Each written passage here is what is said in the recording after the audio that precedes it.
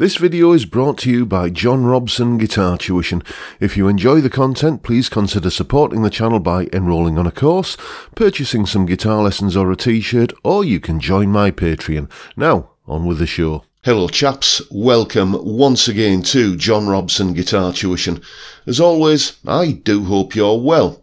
Now today's video is in response to this email that I received a couple of days ago. Hi John, first of all, I do hope you're well. I recently subbed to your YouTube videos and I love the ones you do on expensive gear. I think they're called, what? How much? Are you still doing them? I haven't seen any from this year. Any chance you could do one on pickups? How much can you spend on a set of humbuckers if money was no object? Could be interesting. Thanks for the videos. See you on the beer stream. Andy. So, expensive boutique money no object pickups, is it? Fair enough. Here are a few options if you're in the market for some aftermarket humbuckers and you've got a few £100 burning a hole in your pocket. Okay, if you're after that Satriani sound, then this might be the pickup for you. The DiMarzio Fred, £131.99. Let's call it £132 each. And this is a medium output humbucker pickup designed for Joe Satriani, ideal for virtually any style, a rich and expressive tone, and the as you can see, the bobbins there are covered in chrome, which is going to be a unique look, isn't it? Let's have a look and see what the specs are. You got 4-conductor wiring, so you can chop it in half and get a single coil sound out of it. Alnico 5 magnet.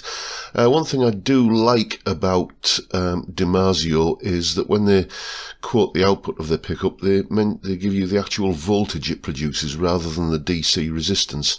Well, they give you the DC resistance as well, as you can see, but it's nice to have the actual voltage output there, which is more of a accurate guide to the level of output. The only potential fly in the ointment here is that I don't think this pickup is available in Gibson string spacing. You see, it's F spacing, so it's a bit like what Seymour Duncan call their trembucker, isn't it? With a Fender string spacing. So if you're looking for a set of these, you're going to be spending just a shade over £260. Let's move on to perhaps something a little bit more vintage inspired. We're looking here at bare knuckle pickups. The names of the pickups really give it away, don't they? You've got the Stormy Monday. I imagine that is very much inspired by the sound, the guitar sound on the Allman Brothers Live at the Fillmore album. PG Blues, Riff Raff, VH, dear me, I wonder who that's in reference to. Black Dog, Emerald, that could be an Irish guitarist that they're referencing there. I wonder who that is. Anyway, let's take a look at the Stormy Monday pickups that we've got here. Obviously it's a humbucker. Stormy Monday is a sweet articulate humbucker with warm bass, hollow mids and a smooth high end that is very clear and dynamic. Authentically vintage in both voicing and output, the Stormy Monday humbucker is completely hand wound with vintage correct 42 AWG plain enamel wire and handcrafted with butyrate bobbins, calibrated sandcast Alnico 2 magnet. I do like an Alnico 2 pickup. And what else can we say about this? So a set of these is going to cost you about £275. Basically, if you're looking at a full set of those. So yeah, if you're after that authentically vintage sound, they also do, if we look here, a Peter Green set, which is presumably got the magnet the wrong way around in one of them, or the opposite way around, let's say, for that authentic Peter Green kind of sound. Moving on, £294 will buy you a set of Seymour Duncan Antiquity humbuckers with nickel covers. Let's see what the specs have to say about these. The Seymour Duncan Antiquity Humbucker is a hand-built set that gives you warm output and the classic PA-F sound. The bridge pickup is wound slightly hotter than the neck without sacrificing any warmth. Classic design features such as a lack of wax potting. Braided pushback cloth wire make these incredibly authentic sounding pickups. Seymour Duncan recommend the Antiquity Humbucker set for anything from rock and blues to jazz and pop. Incredible pickups with an amazing tone, and this single review here seems to agree with that.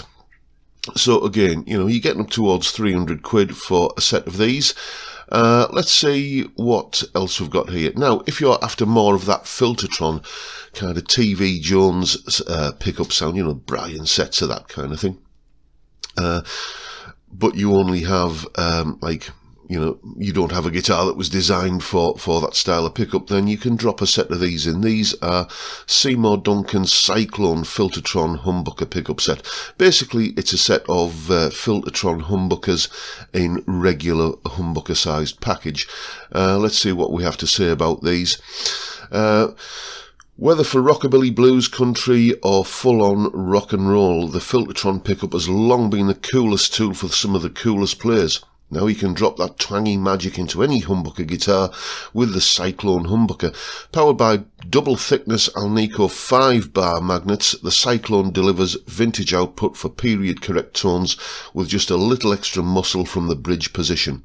4-conductor lead wire provides plenty of wiring options, and the choice of nickel or gold covers mean the Cyclone Humbuckers will look perfect in any guitar.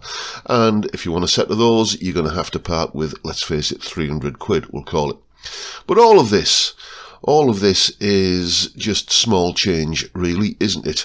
Let's take a look at the kind of money you can spend if you really want to go to town and just demonstrate your bank balance, basically. The Seymour Duncan Zephyr Humbucker, $479 each. That's about 350 quid. Okay, 350 pounds per pickup, so £700 for a set of pickups. And what makes these so special? Why do they have that huge price tag? Well, let's read up about them. The Zephyr series was born from a challenge issued to Vice President of Engineering Kevin Bella to come up with a high-fidelity humbucker that wasn't constrained by the usual consideration of costs and materials. Just dream it, design it and build it. The result is a tone with unprecedented treble clarity, vibrant harmonics and incredible dynamics. So far so good, but, you know, where does that price tag come from? Well, we need to look at the second paragraph. The wire on the pickup is sterling silver, the only material with a lower CD resistance per unit length than copper. Silver wire doesn't boost highs and lows, it just does a better job of transmitting them, and silver's softness compared to copper allows for an exceptionally even, neat coil form. You see, that for me, there's a little bit of a paradox. You often pay more for scatter-wound pickups because you're told that gives a better sound. Now we're being told here that an even, neat coil is what you really want. Yeah, I don't know. I mean, I'm not an expert on these things, but, you know, obviously the fact that there is, you know, quite a substantial amount of, let's face it, the precious metal involved in these has something to do with the price. I did see a review ages ago that Darryl Braun did of a set of these pickups, and his conclusion was, yeah, they're nice, but really, are they that nice for that kind of money? Yeah, I suppose, like anything like this, you know, there is an element of, you know, you're just buying the best because you can afford it, or you're buying what you perceive to be the best because you can afford it, and it's, you know, that little Zephyr logo on there is something that many people will wear on their guitar as, you know, just as a little badge of achievement, and if that's you, well, good luck to you. So, there you go. If you've got about 700 quid to spend on a set of replacement pickups for your guitar, those are probably the ones that you need. And it's usually at this point in these type of videos where I talk about which option of those I would go for myself. And the truth be told, I would have to say none of the above. I've never played a guitar with the Zephyr pickups in, the sterling silver ones, and I've never played a guitar with the DiMarzio Fred in there. But I do have experience of the antiquities, and certainly a couple of different sets of bare knuckle pickups and stuff. Basically, you know, just students' guitars that I've borrowed, or you know, bandmates' guitars that I've had a go at. And whilst I don't want to disrespect any of those options, basically for me, the job of a guitar pickup is to do one thing, and that is to capture the sound, the guitar tone that you're hearing up here. And for me, nothing does that better than these. These are Vanson Classic 57 Alnico to PAF humbuckers. Humble pickups, 35 quid a set, and I think they're absolutely marvellous.